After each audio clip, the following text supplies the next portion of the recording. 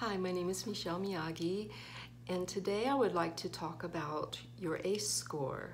In recent years, they have done studies on neurobiology in response to developmental trauma and toxic stress, adverse childhood events, and they developed a screening protocol called the ACE score, which tallies up traumatic events you've experienced before the age of 18. And they have discovered that not only that it impacts your mental health as far as anxiety, depression, and addiction, it can also affect your biology, your physical health, as far as your chance of heart disease, strokes, autoimmune deficiencies, etc. So this is like groundbreaking work which can impact your whole lifetime health. So in recent years, they've done lots of neurobiology experiments and tests and studies, and all the research is supporting some things that we've already known that help heal from trauma, like meditation and yoga and acupuncture. And they've also developed some therapies as far as multidisciplinary integral therapies, where they'll have the physician and a social worker and the psychiatrist all working with the children and the families to help heal them.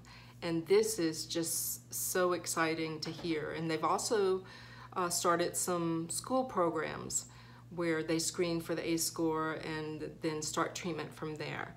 So what they're finding is that developmental trauma in childhood can impact you for the rest of your life. And even as adults, if you do your ACE score and it's high, then you can start, once you have that knowledge, you can start practicing things that will help you mitigate the damage. Also, they have developed some other mental health therapies which can help heal the trauma, like EMDR, which is fascinating and has had dramatic results. So to create a healthy environment and an oasis in your home, I think a good place to start is to take your ACE score and to see if maybe there are some things from your past that need to be healed.